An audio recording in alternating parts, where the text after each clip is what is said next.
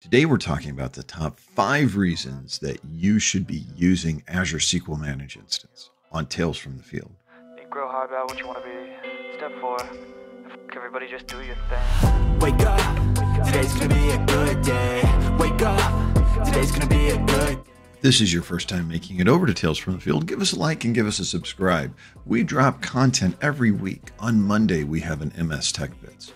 On Tuesday, we have our Azure Data Community Roundtable, where we share links, videos, anything that is created by the creators in the Azure Data community for the Azure Data community.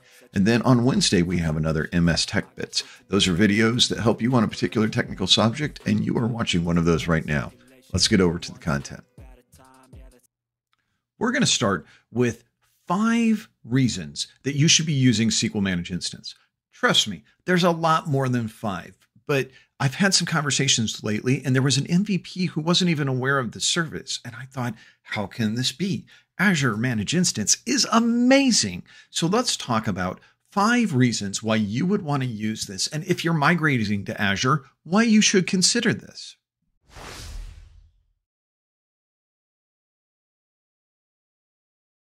So here I am in my Azure SQL Managed Instance. I've got my baseball analytics in my Layham database. And what I want to show is that I can do cross-database queries. My first query, I'm going to select dimension teams from baseball analytics and get a list of teams. As you can see, there's quite a few names, but there's been a history of teams. So if I want to combine the analytics from these 2 databases, retrosheets.org and the Layham database, I need to utilize the table over in Layham for team franchises. As you can see, we've got a lot of franchises with active teams and non-active teams because we've got some interesting names over the history of time. So I'm going to execute this cross-database query and I get all of this back. Doesn't seem like a big deal, but if you need this functionality and you want a PaaS service, Azure SQL Managed Instance is the service you want to use.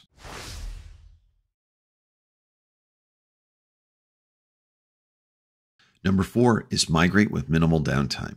This is very important because we want to go to a new environment. We want to take advantage of new features, but we don't want to be down for long. Well, SQL Managed Instance has you covered there. We have the log replay service. The log replay service is basically like log shipping, but much stronger. You do a full backup, and sure, you send your logs across, but you can also send your differential backups across.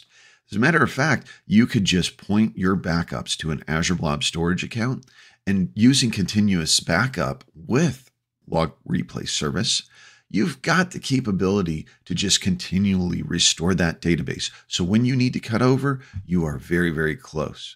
Next up, of course, there's SQL MI Link. This is a new feature that was introduced around SQL Server 2022, but it has to do with Managed Instance. It gives us the capability to take an on-premise SQL Server or an Azure virtual machine and to be able to use MI Link to make it an asynchronous copy of the database that is constantly being updated.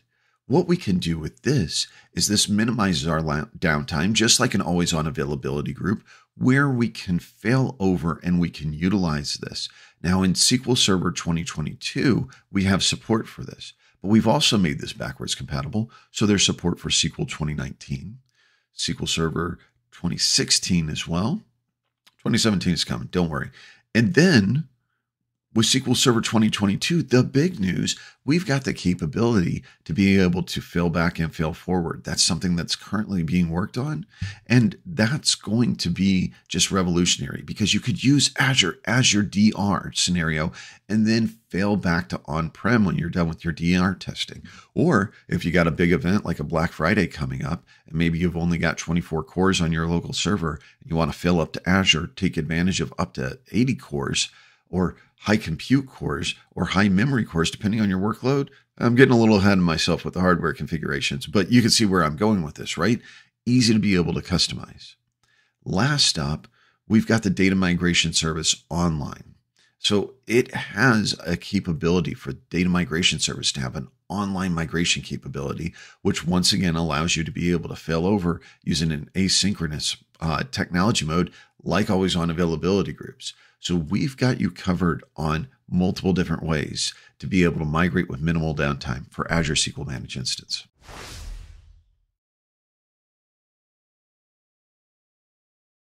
Number 3 is a big one, hardware flexibility. So this is the promise of the cloud. This is the capability for us to be able to scale up, scale down, change service tiers, which means change some of the underlying compute and infrastructure that we use, kind of like swapping out a hard drive for an SSD, having the capability to transition to high compute or high memory, things of that nature.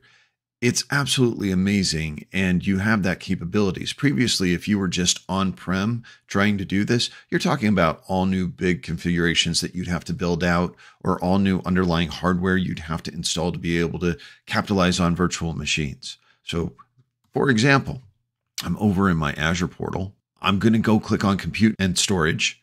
And when I do that, I can immediately begin to configure things. I'm currently on general purpose. Let's change over to business critical. I've got hardware generation standard with 5.1 memory or premium isolate cores or 13.1 gig. I've got vCores that I could scale up to 80 or I could scale down. Now, there's something I do want to keep in mind, right? When I talk about changing from general purpose to business critical or business critical back to general purpose, that's a big deal. That's not an insignificant change. And that's something I want to make sure that I do note. You are changing the underlying physical storage. Your data has to be copied over to it. It's supposed to be an online copy capability. So your instance should be online while you're making your movement. But at the same time, you just want to make sure that you realize that you're essentially taking all your data and you're copying it to a new place. But you have that capability to go, you know what? I'd like to have much higher IOPS, so I'm going to start using business critical. We have the different hardware capabilities to give you some options, whether CPU is something that you need, whether you need to utilize more memory in a relationship per core to be able to maximize that per instance. We also have some regional guidelines on where the increased memory is available, because as we all know, SQL Server loves memory. All right, on to the next one.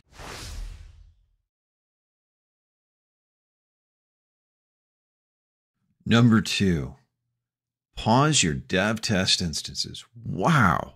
Talk about cool. We're in the cloud. And if we've got a dev test subscription, first off, it's like developer edition. We're not paying for our license for SQL Managed Instance.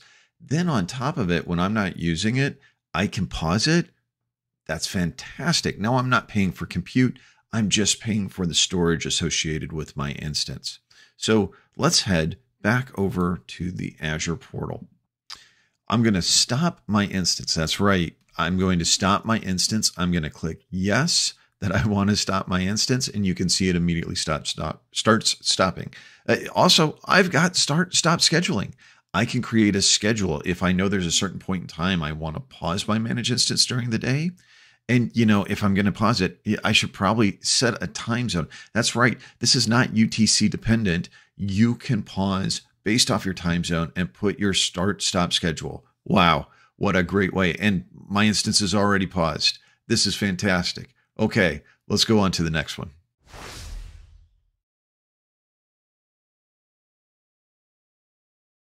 Never upgrade SQL again. Seriously, let me say that one more time because I don't think you heard me in the back rows. Never upgrade SQL again. That's massive. I got to tell you, I don't know how many times in my career I spent overnight up early having to sit there and work on upgrading SQL Server, migrating so that way we can minimize our downtime with a PaaS instance of SQL Server, Azure SQL Managed Instance, Azure SQL Database as well. The latest and greatest features are coming directly to you.